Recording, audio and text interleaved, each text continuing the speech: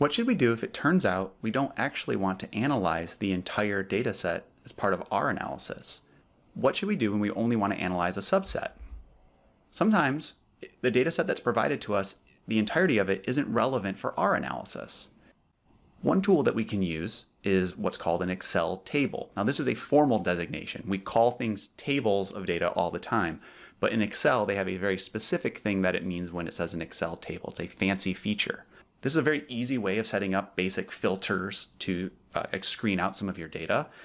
One downside I have to bring up to you here is that sometimes Excel tables don't play nice with other advanced analysis you might want to conduct in Excel. So I'm a little cautious about using this tool when I'm doing my own analysis in Excel.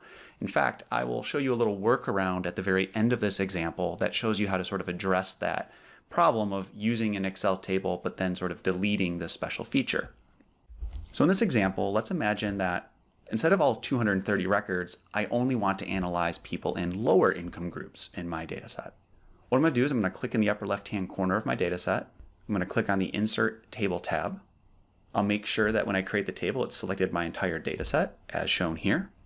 Now that our data is in a table, a formal designation in Excel, it's very easy for us to filter out particular responses and not look at all 230 records at once. So we're going to click on the little arrow menu for the income month variable here, and then we will just select the numerical values that correspond. We could go check the code book to the groups that we identify per whatever our definition is of a lower income group. We'll observe that once we do this, all the records that are not part of that criteria are filtered out, but they're not deleted. They're sort of lurking hidden in our data set. If we actually want to sort of permanently get rid of them, never make them part of our analysis, what we will do, we're going to then copy the entire table.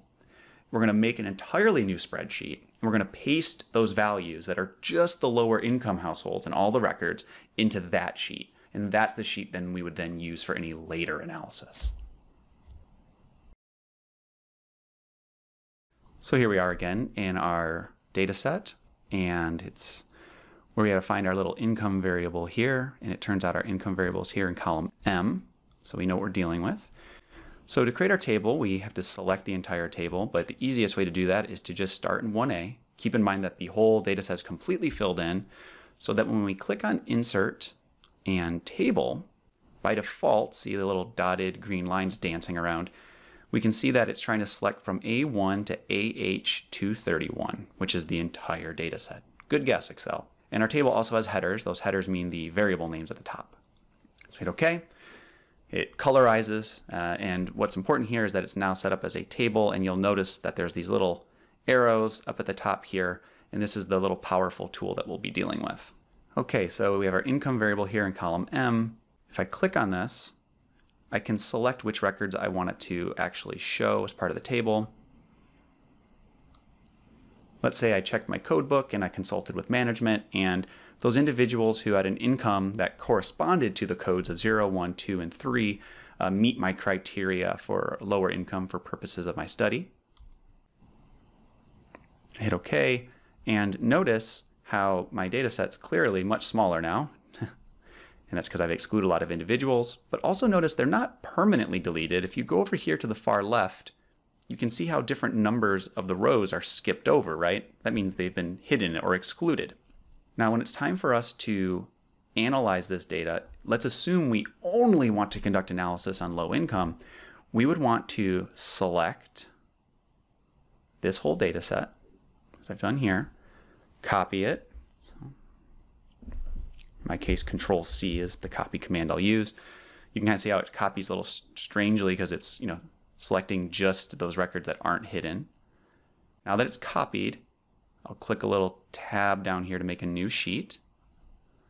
And when I paste, I'm going to paste not just hitting Control-V, but instead I'm going to go to the paste option and I'm going to paste values. And now I've pasted over a raw data set. It's no longer in that table format. Notice there's no little menus available to us. And also notice all the rows are now continuous again, 1 to 37.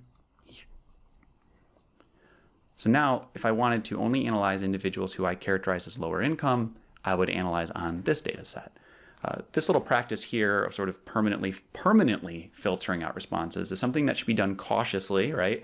Any analysis we do here would exclude, obviously, the other records we might care about. We want to make sure we really mean it when we do this. Most commonly, the times that we do something like this is when we have identified records in the data set that are invalid.